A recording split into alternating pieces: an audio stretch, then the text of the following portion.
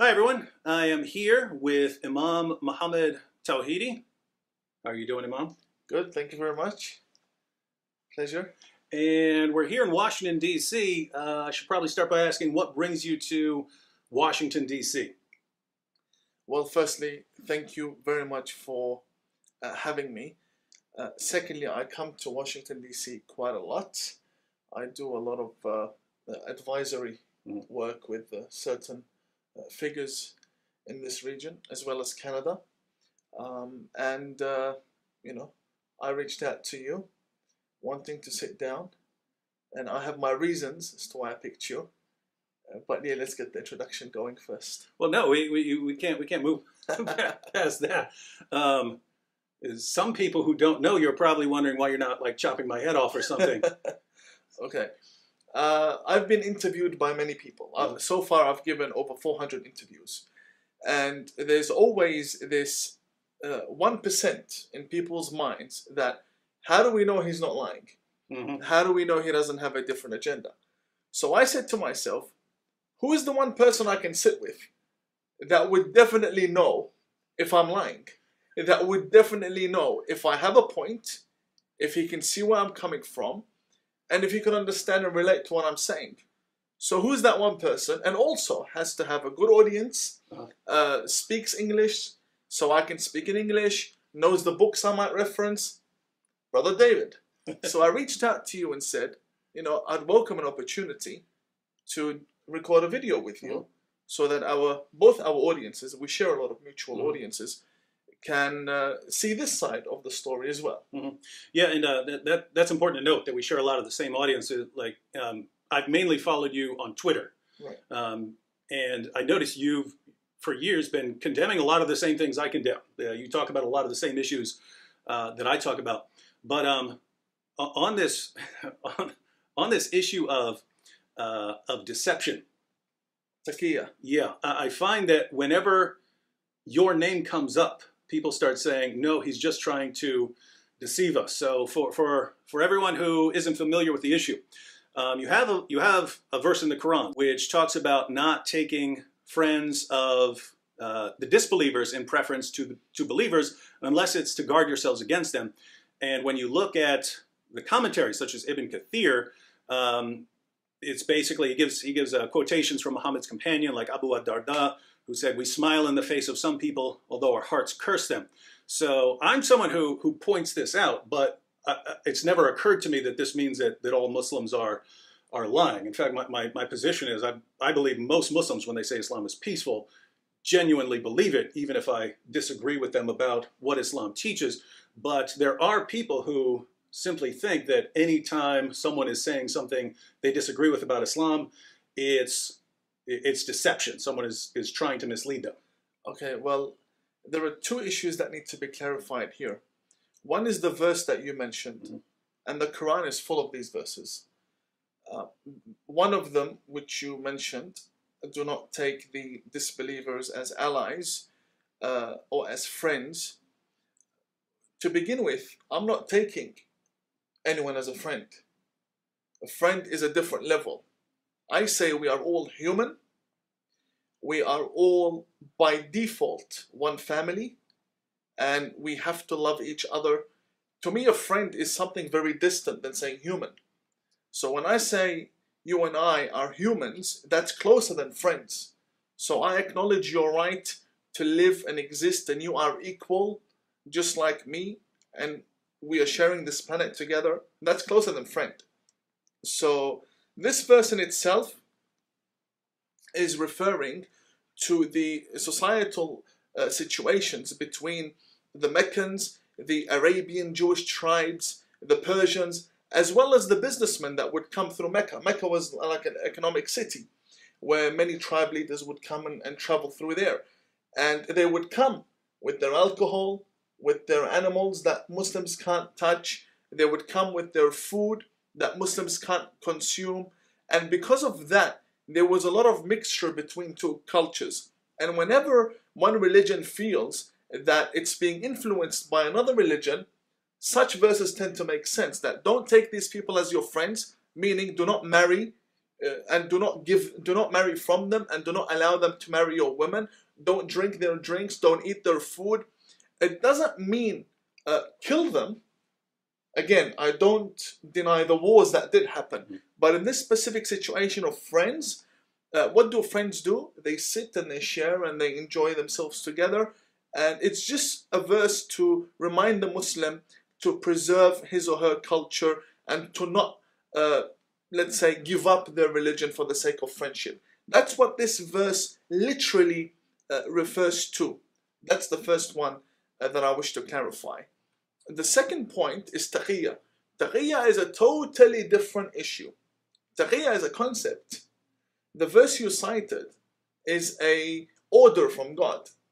So a concept is not an order. A concept is a theory. A concept is something that can be applied and not applied depending on the situation and time. Two different things. When it comes to the order of don't have people as friends, I need to come to the meaning of the term friend. Me and you can sit down. I can call you brother. I can attend your house, your events, because you're not influencing me. You're not trying to convert me in any way, and neither am I trying to convert you. And to a certain degree, many other faiths would say don't engage with the Muslims, or don't engage with the Christians, such as India.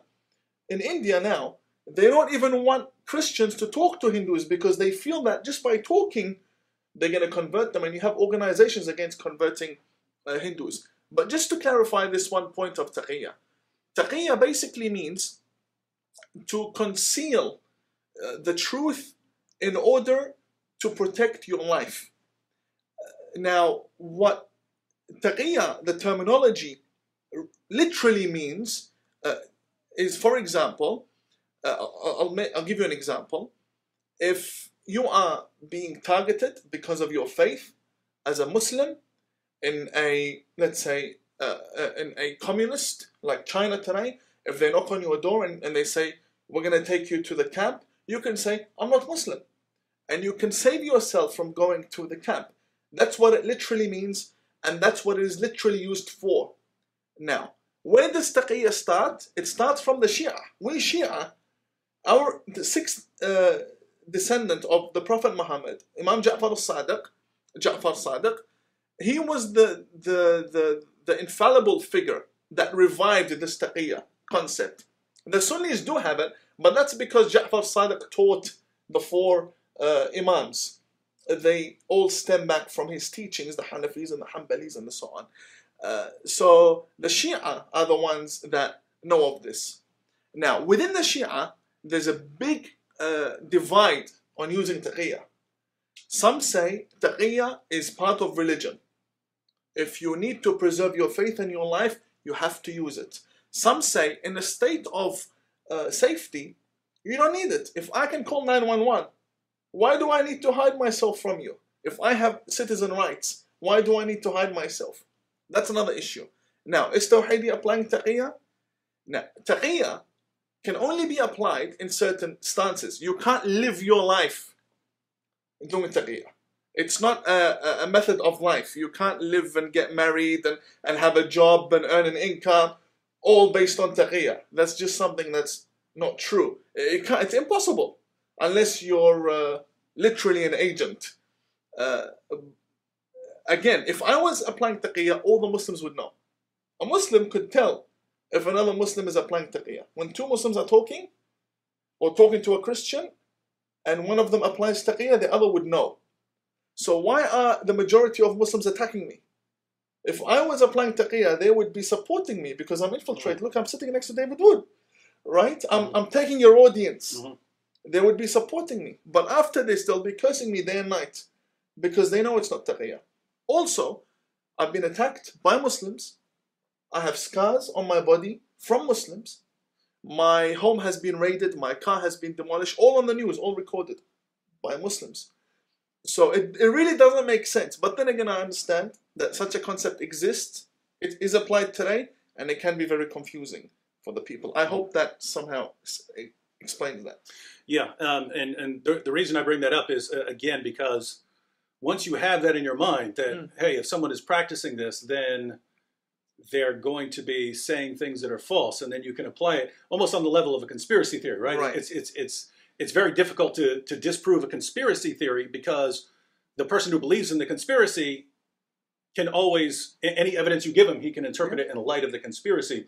And so, but yeah, so I just wanted to say, I've known plenty of Muslims that I've had as good friends. Some of them even left Islam, and they didn't come back later and say, oh, by the way, when I was telling you that Islam is peaceful, I was really planning on killing you, right? So there are clearly plenty of Muslims who believe what they're saying, believe that Islam is a religion of peace, and so on.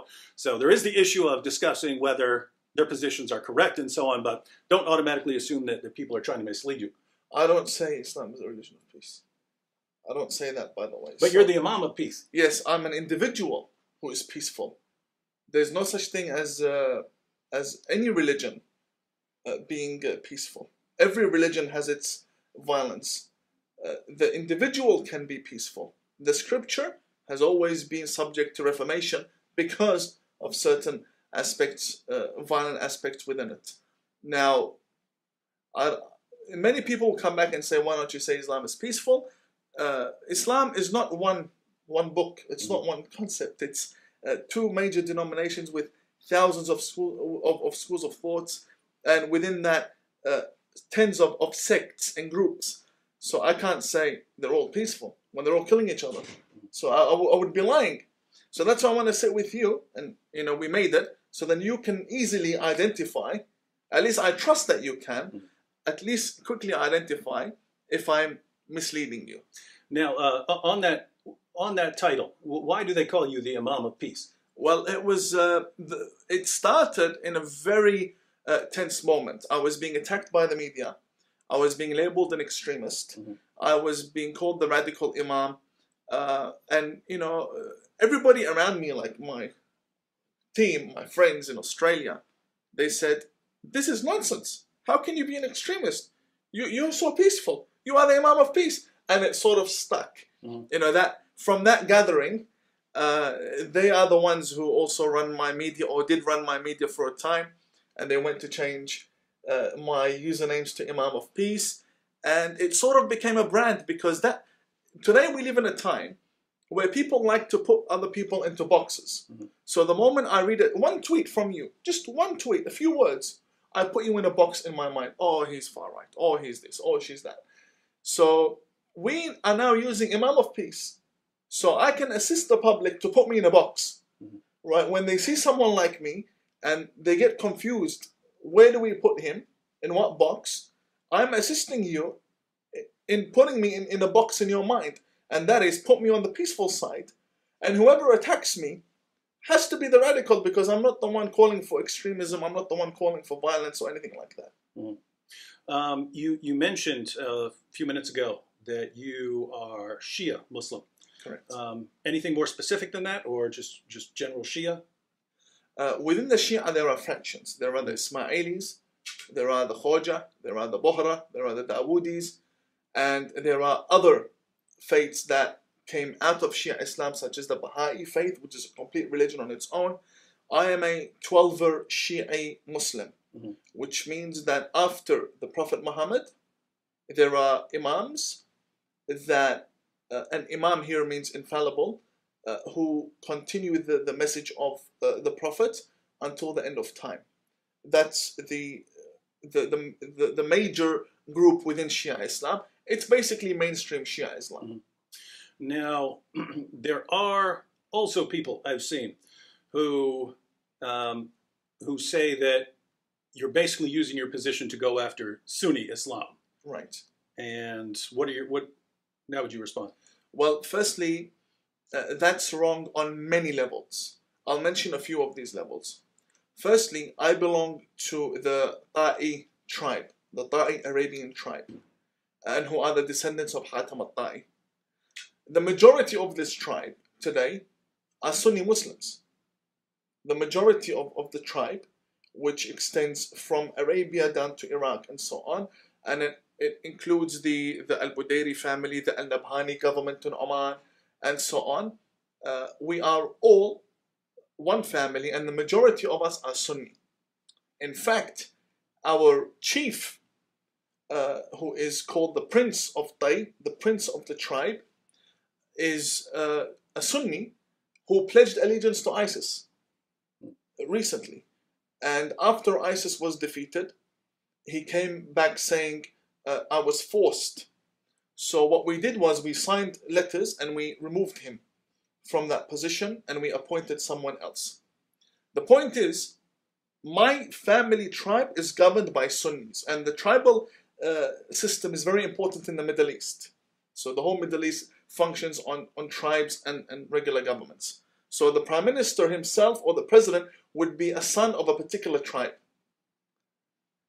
That's from a family perspective. Secondly, I was educated by Sunni Muslim imams up until 2007. So from 1995 until 2007, I was educated by Sunni imams. And some of them are famous today. They are famous radical fundamentalist Sunni imams. And I don't wish to mention their names because they would really get targeted by people online. But most of the clerics that come out on Australian TV who are, senior, they were my teachers in Western Australia. Sunni. I went to a Sunni high school, and also my book, The Tragedy of Islam, has an entire chapter, 2 chapters, criticizing Shia Islam and Shia Islamic governance. It does not have a chapter attacking Sunnis. Also, when I criticize Sunnis, I criticize the Shia equally. So when I go after ISIS, I go after Hezbollah. When I go after Saudi Arabia, I go after Iran. And this has been my way since the very beginning.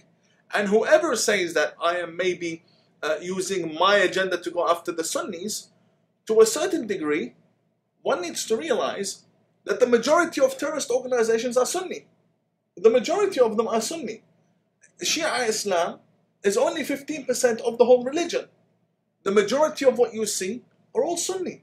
So it's impossible for me to go against militant Islamists, militant Islam, militant Islamic ideology, without somehow falling into criticizing the Sunnis. I'm not targeting regular Sunnis, I'm targeting Sunni fundamentalists. It's not my fault ISIS is Sunni.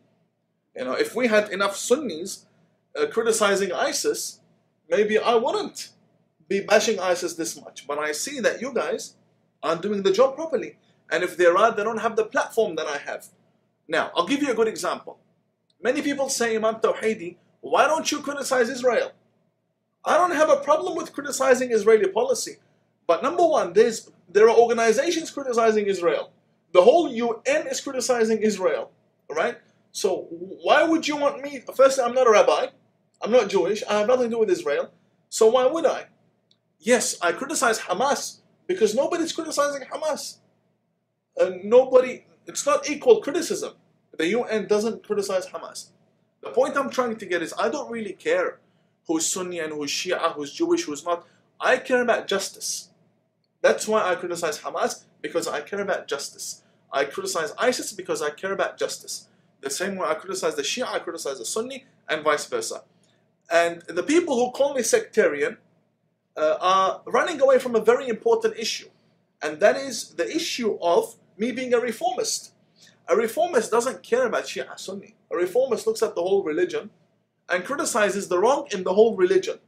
Those calling me sectarian, they are the simple-minded people. They are the ones that try to run away from the argument that is their faith that is producing the most amount of terrorists.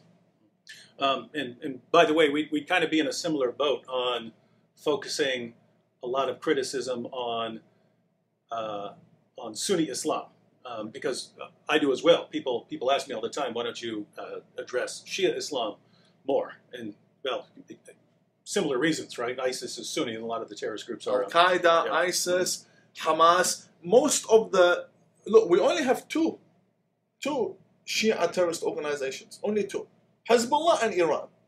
Iran is obviously influencing the issues in Yemen and Syria. But out of the hundreds of terrorist organizations, you bring the whole list, Only less than five maximum are Shia. The rest are all Sunni. So it's impossible for me to criticize terrorism and not criticize the Sunnis. It's just not. In fact, the Sunni should be happy that I'm criticizing the extremist. I'm doing his job. So why is he upset? Now, you mentioned that you're a reformer. A reformist. Yeah.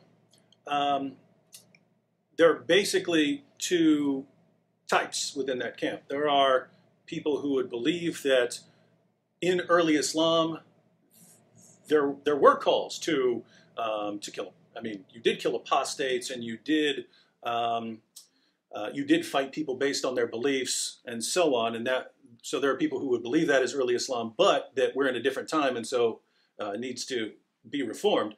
And there are people, alternatively, who believe, no, Islam didn't do those things, but along the way, certain Muslims did, and so it needs to be reformed in that sense. So do you fall into one of those camps, either believing that Islam didn't teach those things, it was Muslims along the way who taught them, or that Islam did teach those things, but we're in a different time, so we need to rethink those? Both of them are lies. Both of them are lies. And let me explain the first part. The first part says violence happened in the beginning, and so Islam needs to be reformed and will be reformed, and we need to now start on that reformation. That is a scam, because Islam as a religion will never be reformed. Two, the other part that says it was all peaceful. The caliphates came later on, and they started the bloodshed, and we need to cleanse the religion from the very caliphate. That is also a scam, because the caliphate, these were not regular governments. These were governments established by the word of God. So both of the types of Islam they present, at the end of the day, are religious. They just have a problem with them. If you have a problem with the religion, the problem is with you, not with the religion. You're the one who's wrong. This is how the religion was, and this is how it operated. Now, there are many types of reformists. Osama bin Laden says, he said I was a reformist. Al-Baghdadi today says I'm a reformist. What does reformist mean? Reformist, in my sense, I'm a social reformist. I will tell you, Islam will never be reformed, never. Never ever. Not even, you bring the biggest forces on planet Earth, bring them together, unite on reforming Islam, it will never happen. Why? Simple answer. Islam, according to all Muslims, is the word of God. Literally, every letter came from God. Reformation is man-made. Muslims will never accept what is man-made over what they know for sure is the word of God. So all of these millions of dollars into the Muslim reform movement and all this, all nonsense. It's a scam. And this is why many reformers do not like me. There are Muslim reformers, Shia and Sunni, who do not like me. They are 100% anti-Tawhidi. Because Imam Tawhidi is realistic. They're Tawhidi folks. Yeah, I'm being realistic. How can you reform a religion that's not, if it's not broken, why fix it? You can't. So I say, okay, we had bloodshed, we had wars, we had crusades, and my ancestors were part of the conquests. We had all of them. Now, can a Muslim find a way to coexist? Can Imam Tawhidi find a way to message David Wood and say, brother, can we sit together and show people that this is possible? Is this possible? Yes. And we have countries that are reformed, Muslim societies. Look at Dubai, look at Oman, look at Kuwait, look at the UAE in general. The beheading that is promoted in Saudi Arabia is frowned upon in these countries. And the Westerners love to go honeymooning there. They love to go there. Maldives.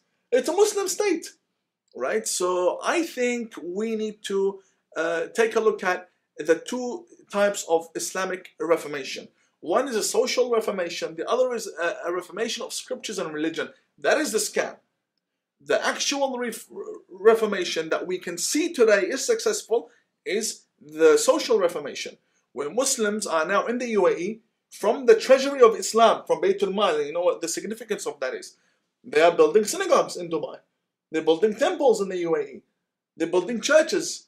This is a social reformation where you can have a nightclub and a mosque in front of it. This exists on this planet. We're not talking about something in Jupiter. It exists on this planet.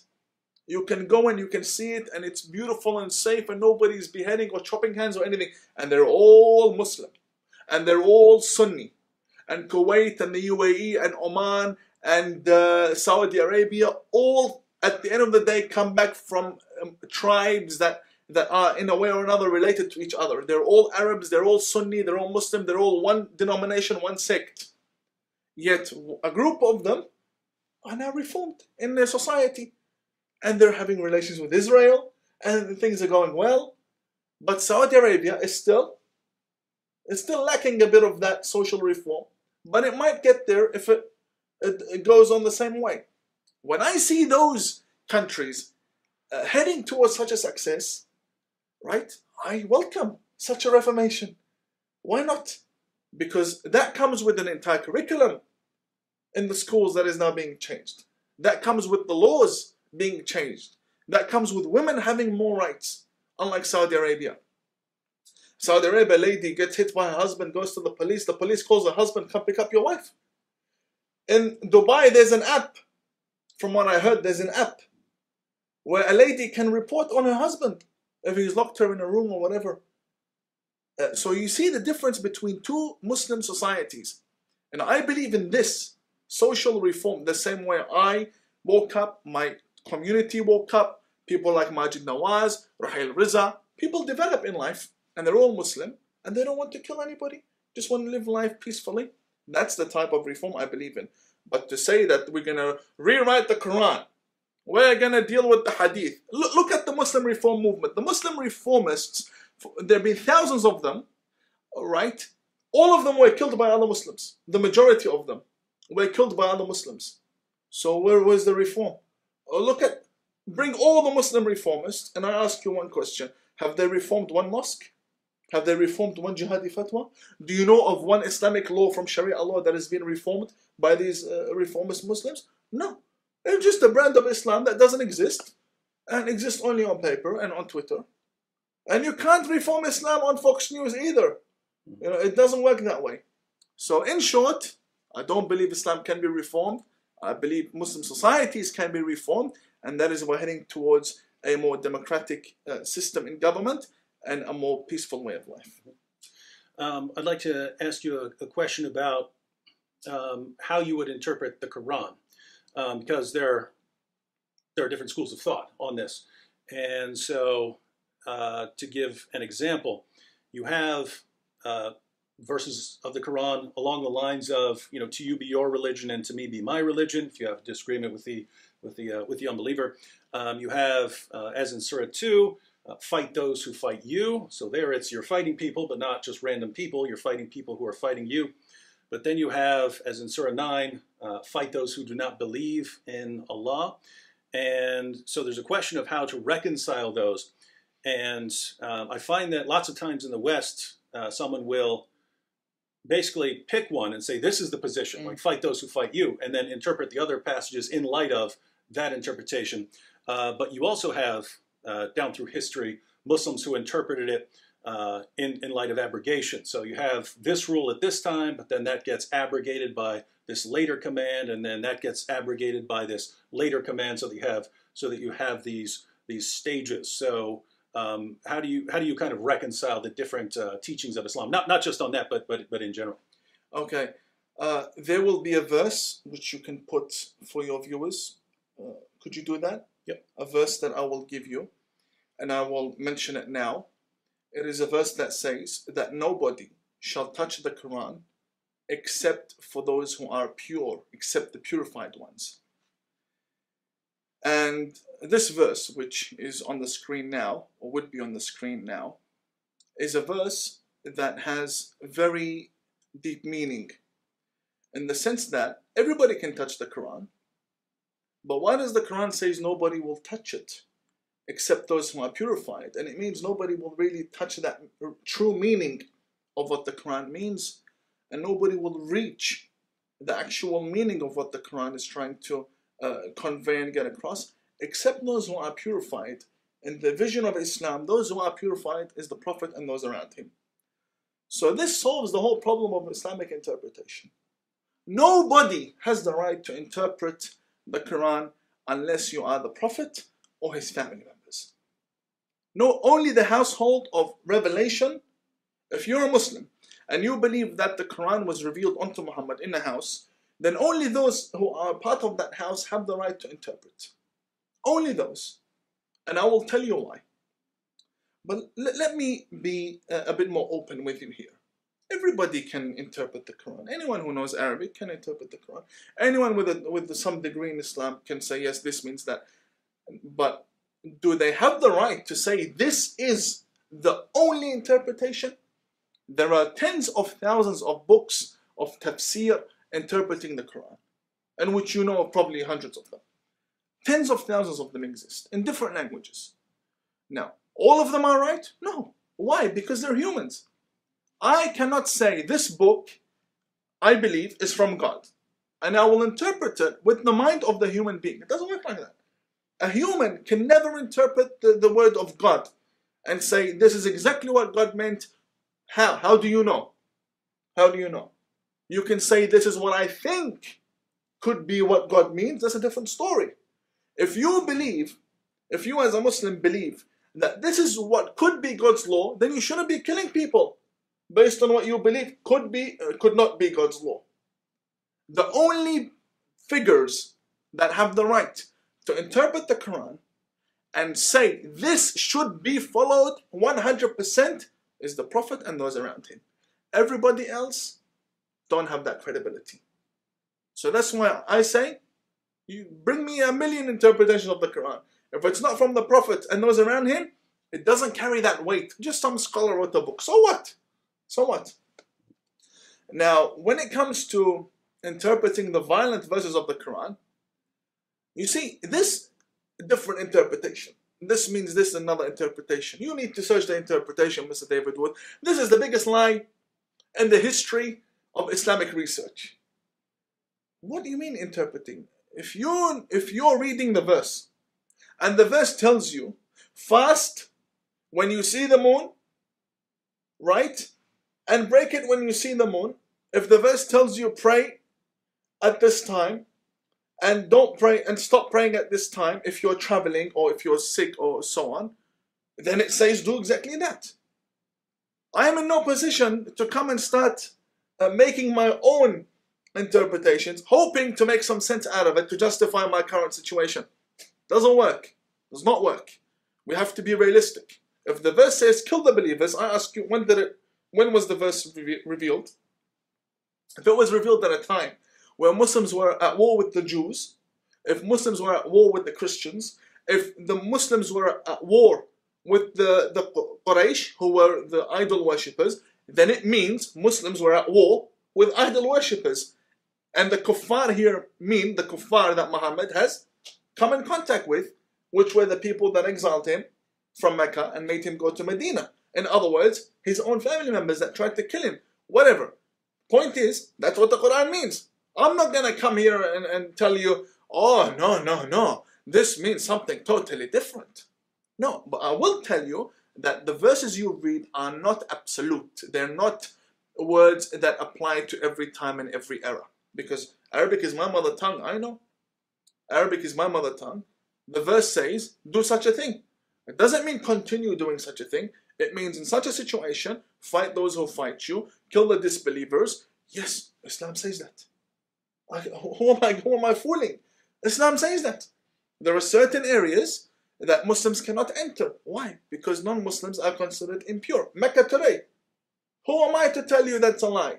I can't lie to you. I can tell you that needs change. I can tell you it shouldn't be that way. I can tell you I disagree with it. Right? I can hope there's been some sort of distortion to the true interpretation throughout these years. But I can never sit here and look you in the eye and lie to you. No, that's what it says. Only a coward and a liar will try and bring some other interpretation from some guy sitting in Pakistan, tells you this is what Mecca means. No, this is not what Mecca means. This is what you are trying to make Mecca look like, and this is not the truth. Every religion has its problems. Every religion has its problems. The problem with Islam is all the Muslim hierarchy don't think there's any problem. That's the problem. The problem is they don't think. They think they are all perfect. Everything is glowing. But you look at them and they're butchering each other. So how can you accept me, someone with a brain that works, to look at you and say, yeah, you guys are having a good time? No. There's something wrong with your interpretation, and that is because now it has been dominated by teachings of men. And like I said before, Islam today, put the Quran aside, most Muslims don't even read the Quran. They don't even understand the Quran. There's Somalia, India, Pakistan. They don't know what the Quran is saying. Some of them do. Majority don't. Even if they memorize it, they're memorizing the words. They don't know what it's saying. They don't know the real meaning. These people, they want to rule the religion. They don't even know what they're talking about. They don't.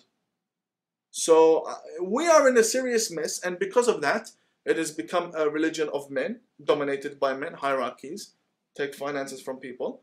It doesn't need change. It does need change. It needs help. And there is some change going on. But at the end of the day, it's not enough. And more people are dying in the process. So what's the solution? The solution is we need you to help us solve this problem. Because number one, we don't have the platform. We don't have the sources. We don't have the protection. So if change was to begin, it would begin in the West or in countries protected by the West. All the countries that have been going through social reform are actually countries protected by the USA and the UK and their Western allies, and the investment from the West and the trade from the West. That's how they became such successful Muslim societies. That's the only way. I have to be honest with you. Yeah, along those lines, there is the question of how to deal with the various problems that are arising, because here they're not just the issue of terror isn't just an Islamic problem. Now you've got white supremacists and stuff going around killing people, but the problem that I've seen sort of brewing for a long time is, well, when I explain it like this: you can have, if you have multiple groups in a society, you can have a tiny percentage of the population that wants to kill the others, but that can escalate very quickly. So if you had Sunnis and Shias in the same country, and let's say 1% of the Sunnis and the Shias were actually the kind that would want to go and hurt the other groups. Well, if 1% of the Sunnis produce someone who goes and blows up a Shia mosque, now all of a sudden that 1% of Shias who want to hurt the Sunnis can shoot up to 5%.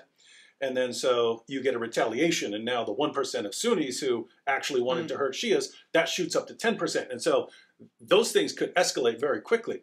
And that's just an example involving Islam, but you can have something similar where you have people who are concerned about Islam, and then they get attacked, but now they become more violent. Now they become the kind of people who want to actually go out and retaliate. And I say this because I hear from them dozens of times every day. We need to go and destroy Mecca, and we need to go do these kinds of things. But I mean, when I see that, I'm like, well, you're asking us to become different kinds of people, right? You're asking us to be the kind of people who are just going out and killing people based on their ideology, which I thought that's what you're against here. So I'm bringing this up because I'm looking around the situation we're in right now, and you had a big mountain of ISIS violence, and then ISIS started dying, and we can go ahead and conclude with this.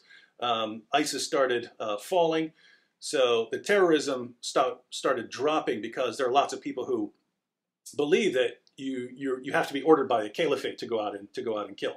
And so when ISIS was ordering that, you had a spike. Now it's falling, but now it looks like it's picking up and just having random attacks. Now you've got mosque attacks and church attacks and all kinds of other attacks. So it looks like things are heading in a worse direction rather than a better. So what do? ISIS has not been defeated, and ISIS will never be defeated.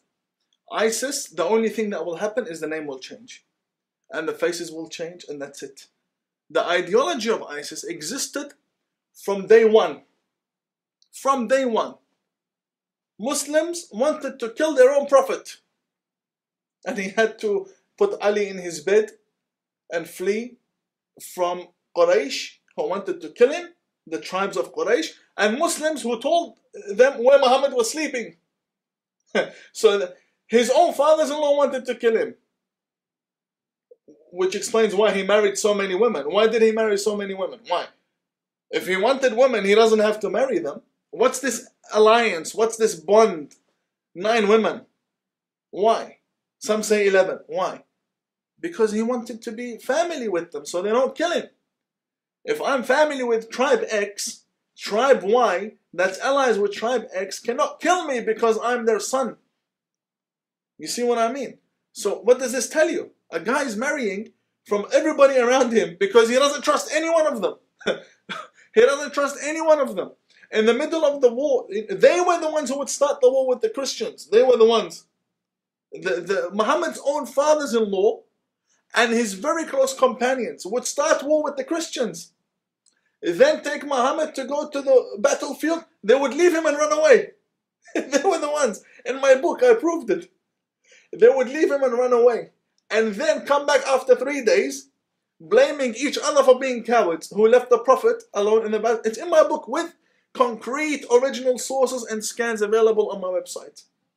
So, and my book is the only book that I know of that has references and has the online scans, original scans on my website for each number for you to see in Arabic, and some of them are translated as well. But the point is, they were the ones who wanted to kill the Prophet. Brother, in my book I've proven the Muslims insult the Prophet Muhammad more than any other religion on the face of the earth. This drawing cartoon, there's nothing compared to what they say about him. Anyway, and it's all in my book. The point is, ISIS is not new. ISIS is not new. Trump says Hillary created ISIS. Obama created it. That's wrong. In my opinion, they only funded ISIS. They funded an ideology that was already there.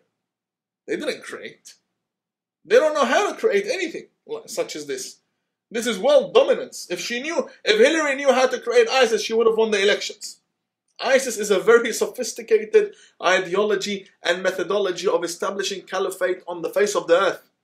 If Hillary was this smart, she would have won the elections. But no, they funded such a corrupt ideology that already existed, and now they're saying, oh no, this is not really true. This will go away. We'll defeat it. No, you'll never defeat it. This will stay. And we had Al-Qaeda, went Al-Shabaab, went Boko Haram, they went Al-Jaish, they went, now we have ISIS, they went, and now we look at all of them, they're all here. Al-Qaeda is expanding, it's having negotiations, the Taliban are now negotiating with the USA, right? They're all, every terrorist organization that was, described as defeated, they're existing today and they're in politics. And the Muslim Brotherhood. Did you ever think that America would really need to be so cautious in designating a terrorist organization as a terrorist organization? How weak have we become, and how strong have the extremists become? Honestly, it would really take the president so much effort and research to finally make a decision that yes, this terrorist deserves to be called a terrorist. And they're already registered as terrorists designated by half of the Middle East, Muslims like them. So the ideology of ISIS will continue, and the only way it can be defeated is if the Christians woke up. Brother David, with you I can say this. Point. What's up? With you I can say this. The only medicine for ISIS is the Christian uprising. I'm not calling for an uprising or anything. I'm not calling for any crusades. I'm telling you, if we want to be realistic, the only medicine for ISIS and their likes is when the Christians rise to defend Europe and defend their sacred sites and their churches. That's the only way that these people will wake up. Look, I'll give you a good example. From 2014, ISIS took over Mosul. I was in Iraq. I packed up, came back to Australia. From that time until now, can you mention one Christian defense force that stood up for the Christians in the Middle East? The Christians of Iraq are now becoming extinct. Literally. There are only hundreds of thousands of them left. And the majority of them want to leave and have left. The Christian lands are being now divided by the Turks and the Kurds and the Iraqis, and they're wiping it out, this whole history. And I just came back from Chicago. I was with the Assyrian community. I met with their bishop. They're becoming extinct. Why? Because nobody chose to rise. Because the only medicine is not America. It's not the Iraqi forces. It's none of this foreign aid nonsense. The only way ISIS will be defeated is if the Christians in the Middle East showed some strength. The same way the jihadi defends his mosque, you need to defend your church. I'm not calling for violence. That's the last thing I would call for. But what I'm saying is you need to be realistic. If you can't protect yourself, then you cannot blame the lion, or the coward in this sense, from coming and eating. These people are animals. Even animals are better than them. But the point I'm getting across is that we are trying to treat a person humanely when they're not human. They're not human. ISIS, they're not human. We can say they're brainwashed, and the person who blows himself up is also a victim of his own ideology. Nonsense. They're not human. They're doctors, they're engineers, they're people who went through medical school, who joined ISIS. They're judges and lawyers. They're not people that were brainwashed, don't know what they're doing. They know very well. Very well. We have a terrorist Australian from South Australia. He studied and educated medical school. Half the planet doesn't have, more than half the planet doesn't have this privilege. He had the best lifestyle. Packed up, went to join ISIS. Convince me this guy is brainwashed. This guy who spent 5 to 10 years studying to save people's lives is now taking people's lives. Is this being brainwashed? No. This guy debates and he's calling more Australians. Come join us. Why? Because he's completely aware. There's no mental illness. Completely aware of what they're doing. ISIS is a political entity. It's religious, but it's also political. Any style of government that wants to conquer has a political motive. And this is a political agenda using religion to justify their laws, and they're using the right laws. The laws are not fabricated, they're right. And they're using them. Now the problem we have is, when are the Christians going to wake up? We come to America warning the Christians, and the Christians don't want to listen. So what do you want us to do?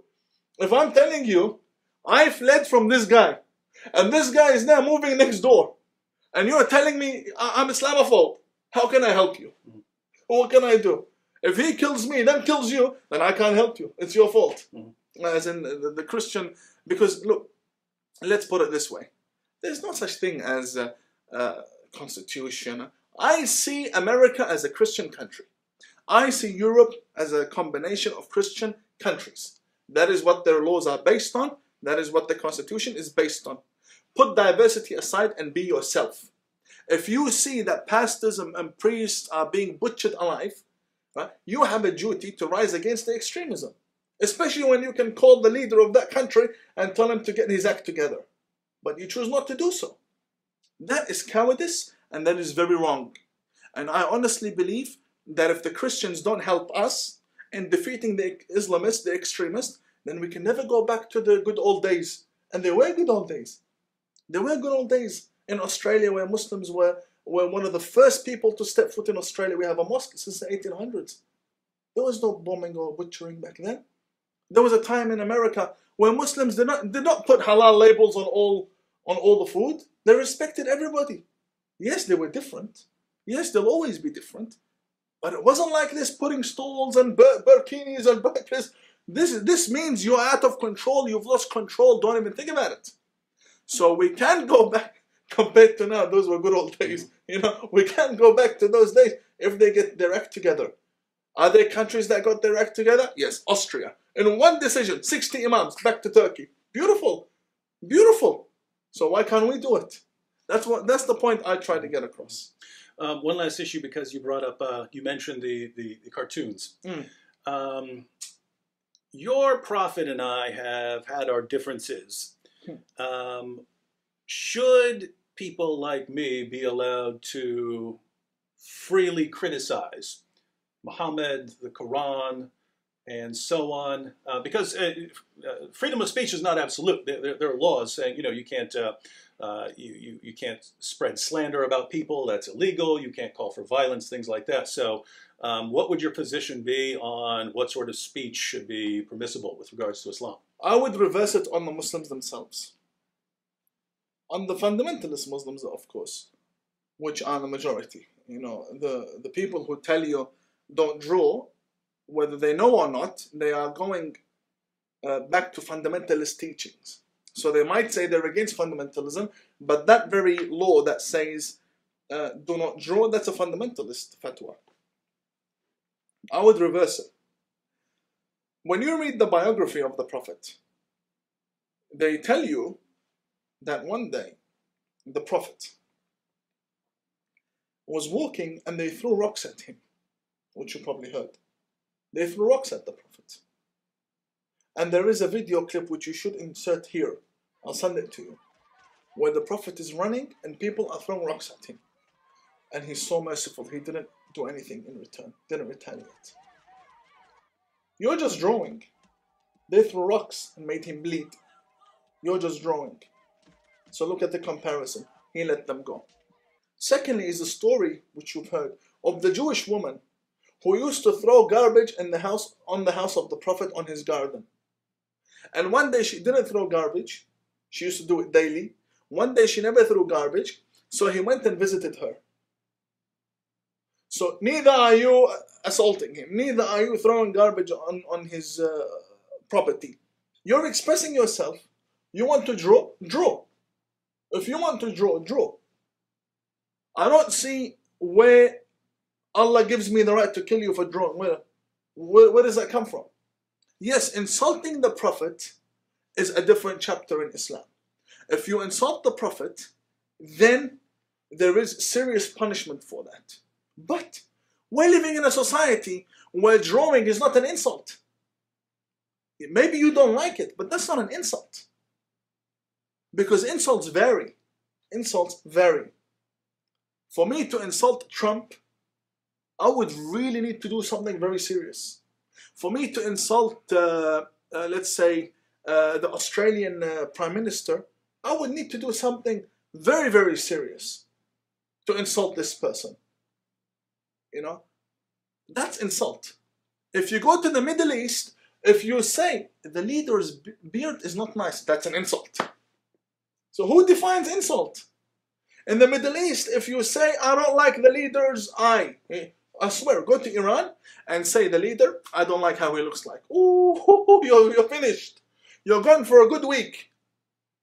Why? Because you don't like his face? I don't think that brightness of his face is natural. I don't think it's from God. I think it's Photoshop. You're gone for a good week or two, and your family and whoever asks about you will go as well. So who defines insult? In America, there's no such thing as being insulted from a cartoon. Everybody in this country can be drawn. From the president to the queen to everyone on this planet to exist, everyone can be drawn. The Islam, don't they say you have to respect the law? The law here is everybody can be drawn. So draw. I don't have a problem with you drawing. In the Middle East, the backward-minded people will say this is an insult, because insult to them is a different definition. Then again, everybody and their level of intellect, developed societies, realize that it takes more than a cartoon to insult anyone. And if you are still developing, then we'll give you that freedom, continue in developing, right? But to me, it's very interesting. You know, Brother David, the extremists, if they didn't kill, and if they didn't butcher, they could never maintain their belief system. They could never maintain their religion. They butcher and they kill in order to maintain their religion. Now I ask you a question. How weak must you be that a cartoon shakes you? People are prepared to come from the Middle East to America to kill an author because they're offended from a cartoon? How weak are you? You know? And then they sit in the Middle East and say, oh, democracy, democracy. You sit in America, you can, Ilhan Omar, sitting in America, Muslim, oh, such a successful lady. She can insult the president. You know, America, democracy. Look at that. Icon. That's Al Jazeera. Al Jazeera is presenting Ilhan Omar to the Middle East as a successful woman who can now go head to head with the president. If she went head to head in Somalia with the neighbor of the president, she'll be cooked. Because insult. But here, it's not an insult. You see, we're dealing with a community that has problems. Not mentally ill, culturally ill. Their culture has many, many contradictions and many problems. So I say, exercise your right to draw. Draw me too. I'm probably the only Muhammad you can draw. But draw me too. And, you know, this is your life. I can't impose my laws on you.